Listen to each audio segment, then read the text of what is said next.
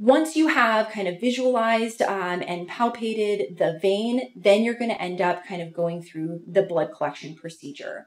Now, the blood collection procedure itself is going to be pretty similar no matter what the handling technique is.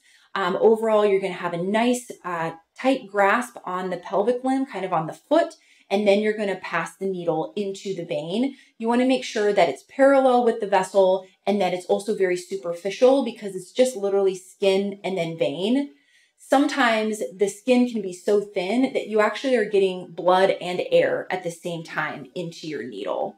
So just to kind of emphasize, very, very important to go parallel and be right on top of that vein.